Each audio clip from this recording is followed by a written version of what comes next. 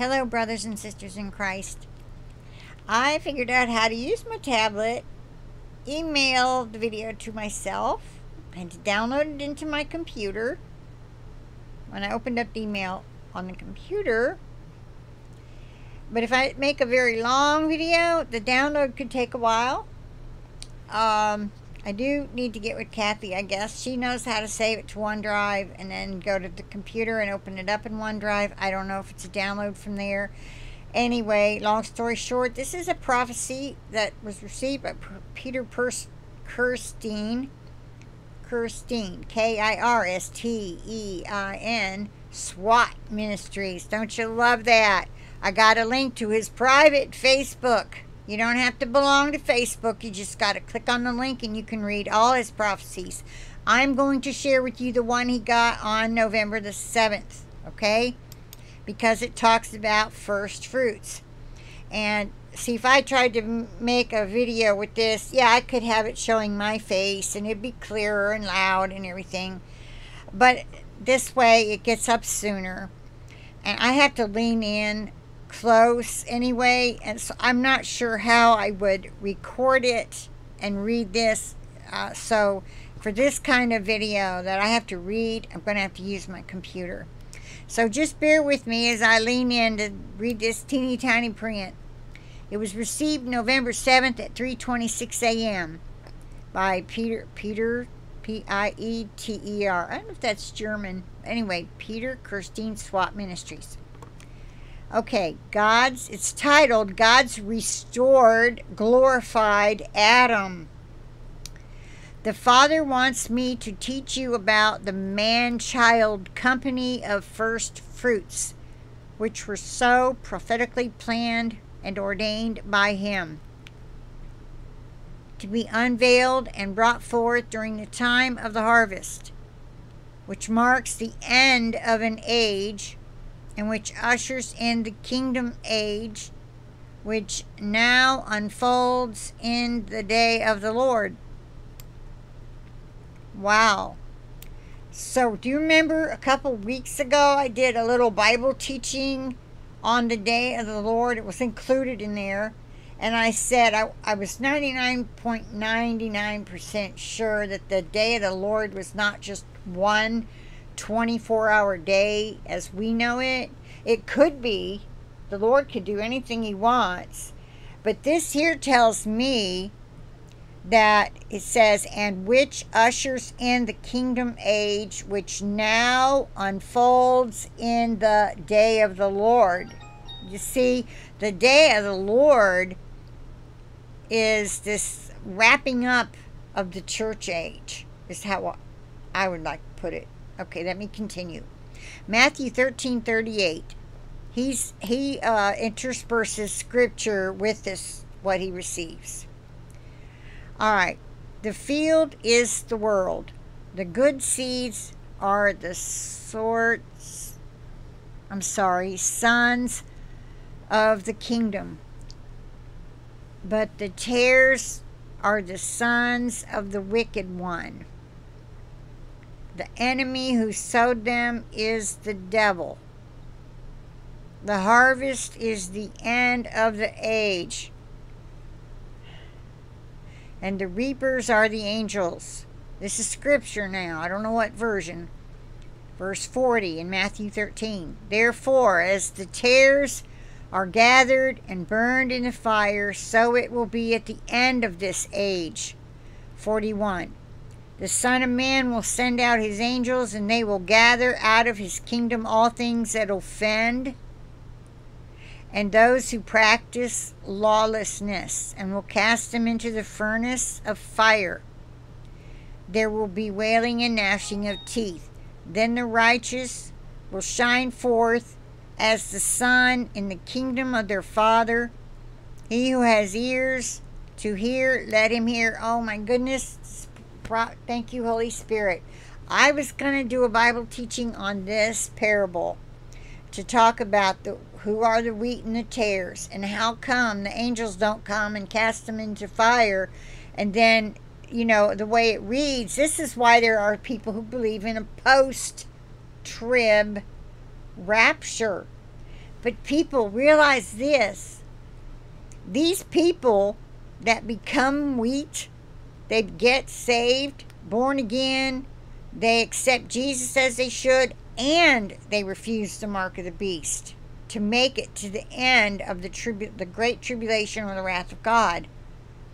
The angels who come will take all the people who are marked and evil otherwise. I can't imagine there being any unsaved people that aren't marked. But the point is, they are thrown into the lake of fire. They don't even get to go to the judgment day.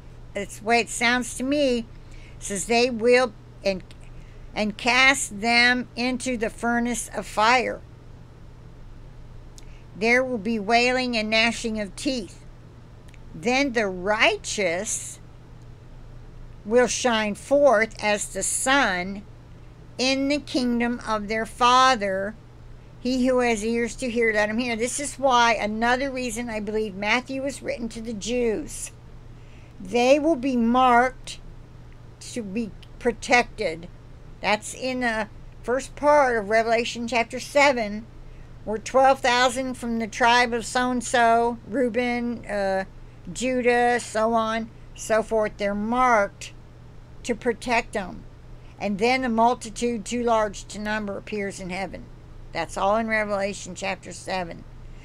The 144,000 that make up the bride of Christ are mentioned in Revelation 14:4. See, the book is written out of chronological order. The Lord told me that in a message years ago to help me understand it. All right, so now he puts these scriptures down, and he says, the harvest being gathered through the preaching of the gospel is given as God's greatest sign that the end is near. Also, the coming of the Lord, Matthew 24, 3 through 4 and 14. And as he sat upon the Mount of Olives, the disciples came unto him privately, saying, Tell us, when shall these things be? And what shall be the sign of thy coming, and of the end of the world? And Jesus answered and said unto them, Take heed that no man deceive you. And this gospel of the kingdom shall be preached in all the world for a witness unto all nations, and then shall the end come. James 5:7. Be patient, therefore, brethren, unto the coming of the Lord. Behold, the husbandman waiteth for the precious fruit of the earth. Oh, that's us, brothers and sisters, those who are first fruits. Jesus is our husband already. See, I have that on a shirt. Isaiah 54. Thy maker is thine husband.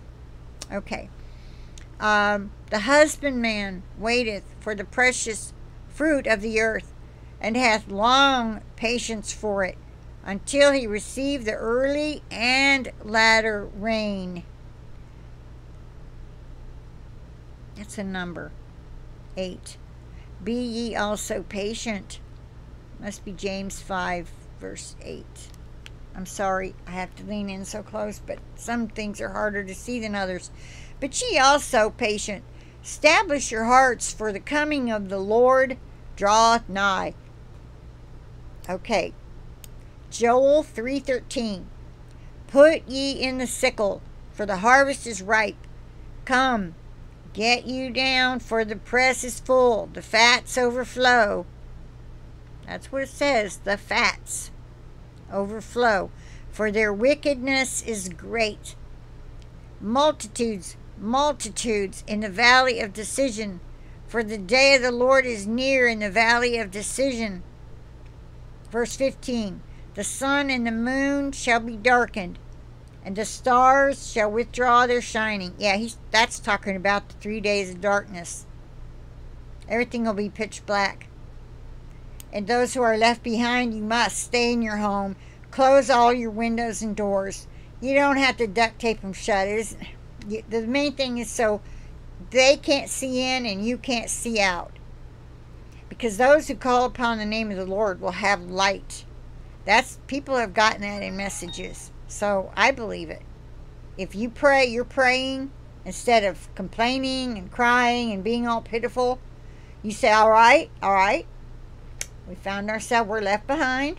It's all right. It means we all have work to do. Let's get on our knees and pray. And you repent. And you say, Lord, we need to repent, obviously. And each person in the family, if there's more than one, you repent. Get people repenting for what they've been doing wrong. They know their heart. Y'all know what you do. Y'all know what you refuse to do. I'll leave it at that. All right. If you don't, just start asking, Lord, what did I do wrong? What did I not do right? What happened? Why am I not taken? Are you filled with the Holy Spirit? Did you reject the Holy Spirit? I hope not. All right. So we talked about that. Titus reveals that the harvest shall be gathered during the tribulation. Then comes the end. We are the Luke 17, Luke 21, and Matthew 24 final generation. He showed me this when the Father suddenly froze time before me. Through a prophetic, revelatory, seer encounter, God took me through 6,000 years of Bible prophecy in a wink of an eye. This man has got to be so close to God to get these revelations. Kathy was reading them last night, and it's like, wow, this guy, this is incredible. All right. He literally caused me to suddenly stand still before my very eyes, and he took me into eternity. Then the Lord God took me by his Spirit through all the eyes of the old prophets and said, the generation of which all the prophets of old spoke, the generation of which my son spoke in Matthew 24, Luke 17, and Luke 21, you are living it. See, there are Jews who got born again. Some people call them completed Jews. I call them Messianic Jews. So they could also be part of the first fruits. Do you get that? Okay. He's saying to this Pieter, the Lord is saying, you are living it. Matthew 24, Luke 17, and Luke 21.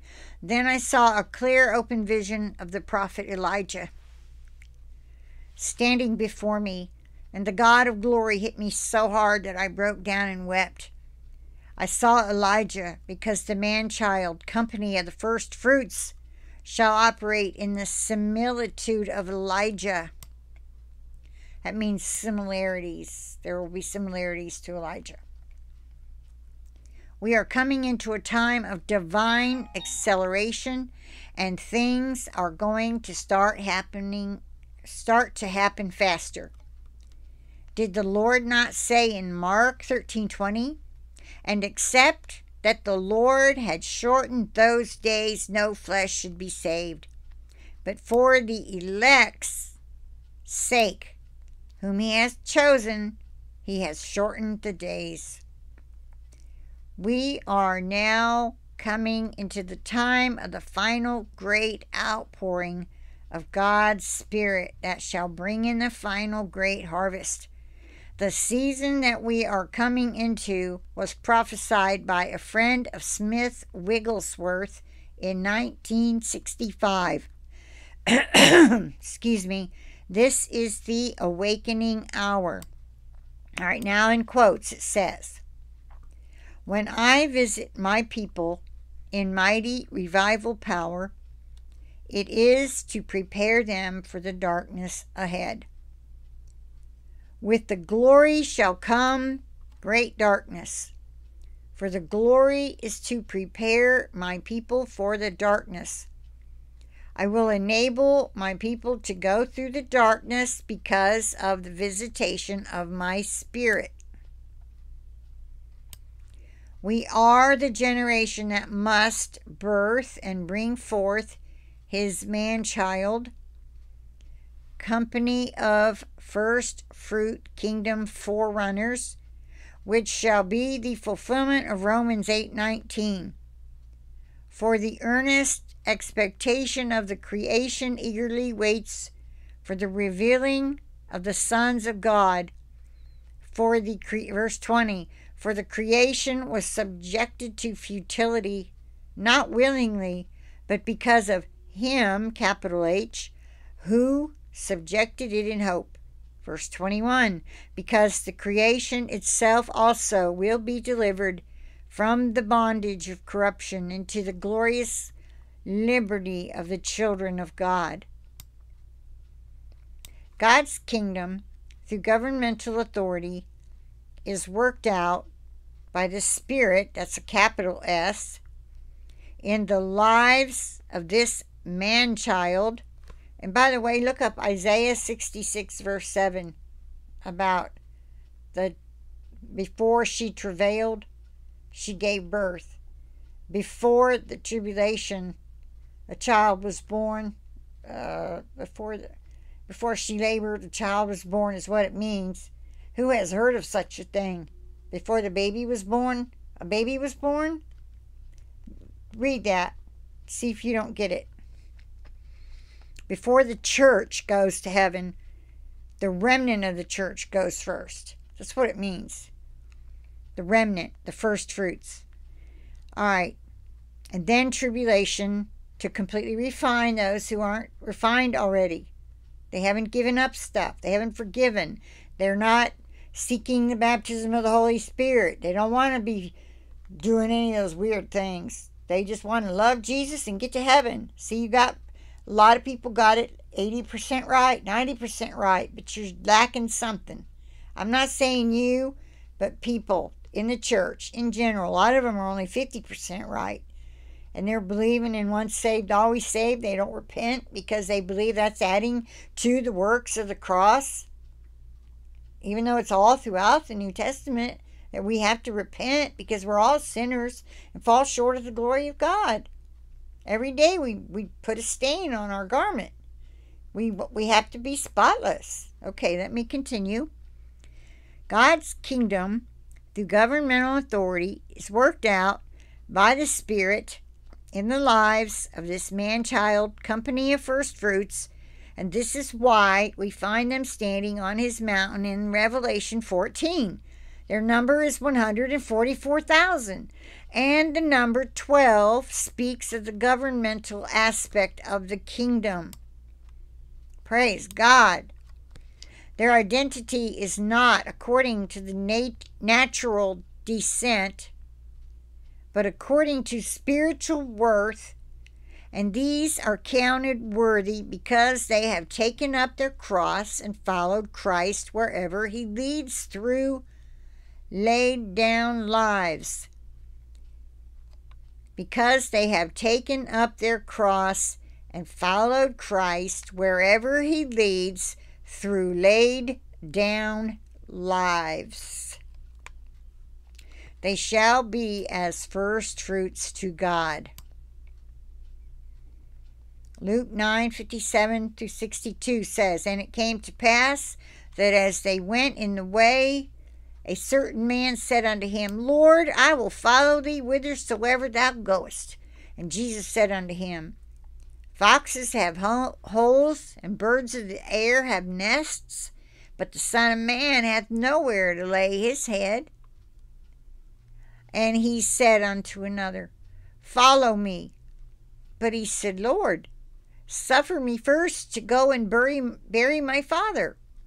And Jesus said unto him, let the dead bury their dead. But go thou and preach the kingdom of God. And another also said, Lord, I will follow thee, but let me first go bid them farewell, which are at home at my house. And Jesus said unto him, no man, having put his hand to the plow and looking back, is fit for the kingdom of God. That doesn't mean you can't be made fit. Jesus is making a point. He's making a point. Yes, you repent for turning away from him. if you didn't go completely off the deep end and join up with a satanic cult, and even then I think you can be forgiven. Jesus knows your heart and why you did that to begin with. And maybe you just needed to come to terms with forgiving God for not answering a certain prayer 10 years ago, which is why you fell away and joined a satanic cult. Not you, people. It happens. All right. Now, the kingdom of heaven and the kingdom of God are not the same realms. Listen to this, y'all. We are all born as babies, first into the kingdom of heaven, outer court realm called paradise. As Jesus declared to the guy on the cross, he was a thief. He declared to the guy on the cross, who was a deathbed conversion, Luke 23:42. And he said to Jesus, Lord, remember me when you come into your kingdom. And Jesus said to him, truly I say to you, today you shall be with me in paradise. The kingdom of God. See, there was a young man several years ago on YouTube. His parent recorded it on a video, put it up. He's maybe 12. I'm thinking 12. It's been at least 5 years. He had this very vivid dream. He had gone to heaven. Pretty sure it was a dream. I don't think it was a near-death experience, but at any rate, it was very vivid. He saw 3 cities behind the kingdom. He said one was really nice. Anybody would probably like to live there, but they just can't get into the kingdom. And the second city it was okay. It was like condominiums. Not as nice, but okay. It was an okay place, kind of like that. I don't remember exactly how he said it, but I'm pretty sure he used the word condominiums.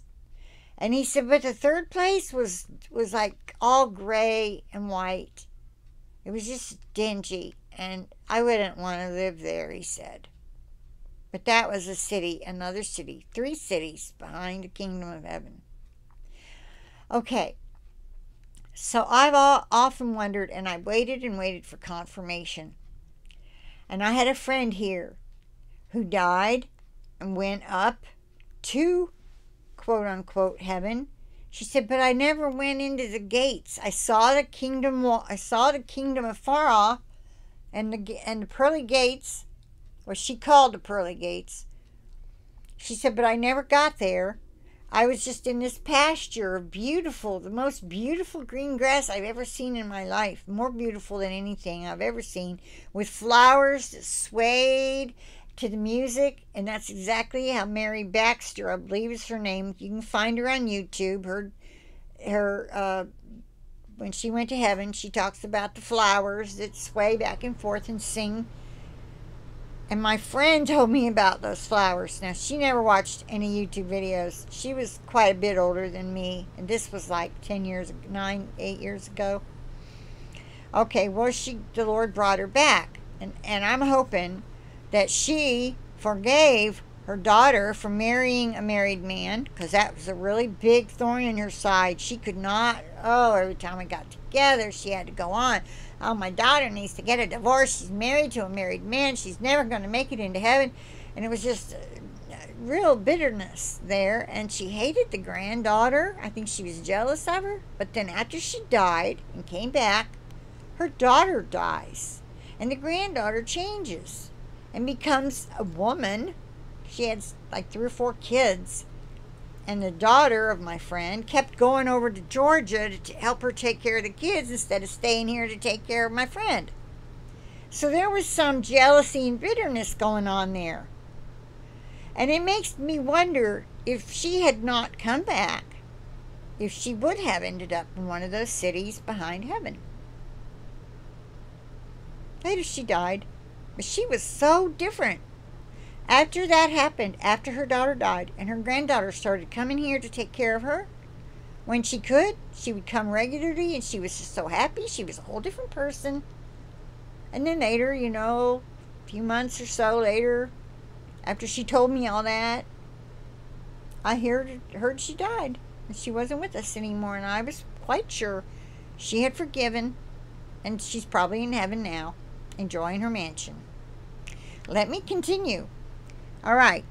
So we're talking about, where was I?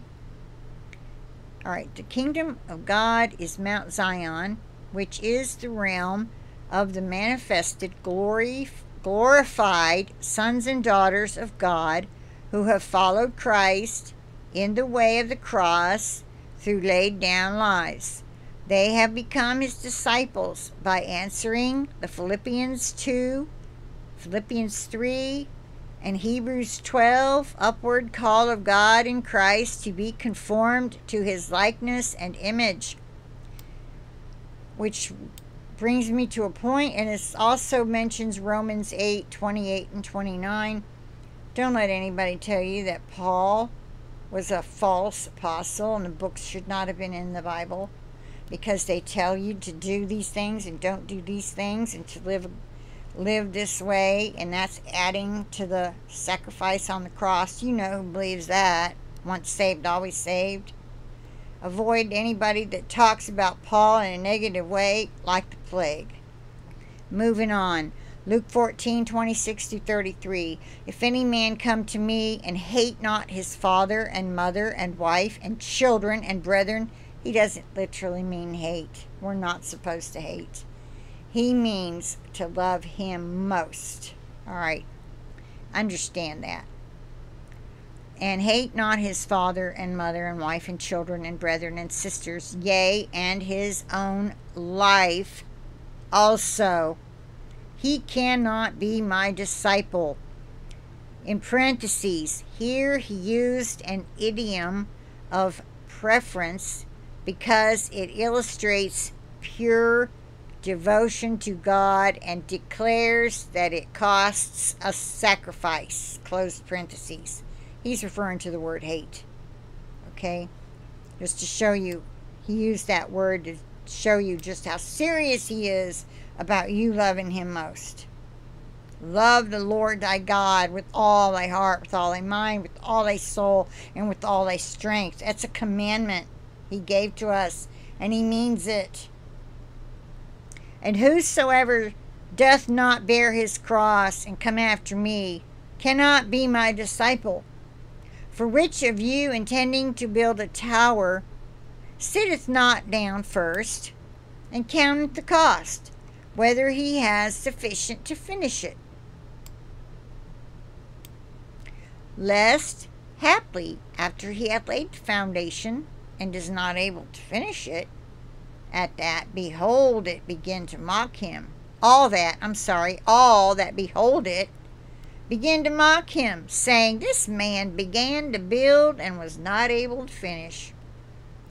Or what king, going to make war against another king, sitteth not down first, and consulteth whether he be able with 10,000 to meet him that cometh against him with 20,000? I guess he's saying we need to plan things out, take things into consideration. What are we going to do next if? Are we going to be able to complete the task? What do we need to do to be able to complete the task? What do we need? How about the baptism of the Holy Spirit? Yeah, I'm going to keep preaching it. Go ahead and unsubscribe. I don't care. I'm telling you the truth. So likewise, whosoever he be of you that forsaketh not all that he hath, he cannot be my disciple. I want to know, how can I forsake all that I have?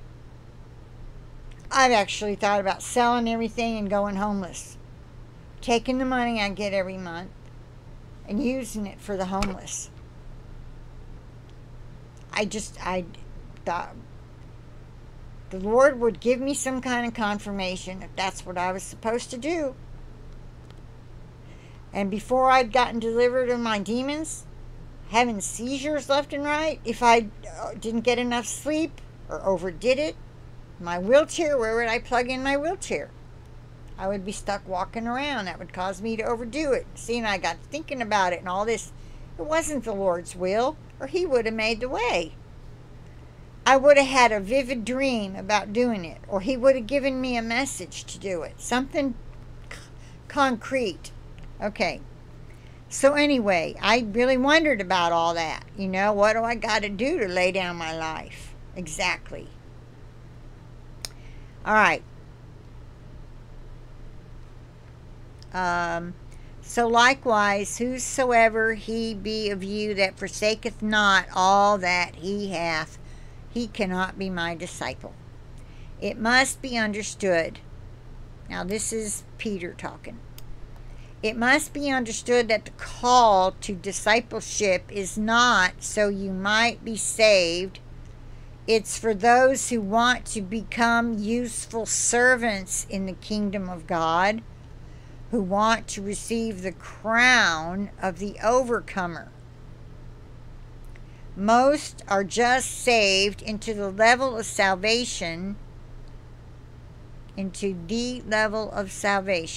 yet they only live for themselves and unto themselves, and the call to lay themselves completely down for the sake of Christ offends the majority, because the price is too high. Like Christ declared to me, quote, most are offended by the price that love requires. Oh, that's John 15. Looks like it says. Unless it's supposed to be John 1:5. But I don't think so, because John 1 is in the beginning was the Word, and the Word was made flesh. The Word became later. In 1:14, the Word became. Anyway, yeah, I'm pretty sure that's not 1:5. It is probably in the book of John, chapter 15. I don't know. This is why we read in 2 Peter 1:3-11, according as his divine power hath given unto us all things that pertain unto life and godliness, through the knowledge of him that hath called us to glory and virtue, whereby we are given unto us exceeding great and precious promises, that by these ye might be partakers of the divine nature, having escaped the corruption that is in the world through lust. And beside this, giving all diligence, add to your faith virtue, and to virtue knowledge, and to knowledge temperance or patience, and to temperance, well, wait a minute, this says, and to temperance patience, and to patience godliness. I thought temperance meant, maybe temperance is self-control. Let's see. And to patience add godliness, and to godliness brotherly kindness, and to brotherly kindness charity or love. So that must be self-control. Temperance. For if these things be in you and abound, they make you that ye shall neither be barren nor unfruitful in the knowledge of our Lord Jesus Christ. But he that lacketh these things is blind, and cannot see afar off, and hath forgotten that he was purged from his old sins. This goes on and on and on. Oh, here's that beautiful picture. I'm going to take a picture of it now. I read all the way down for November 7th to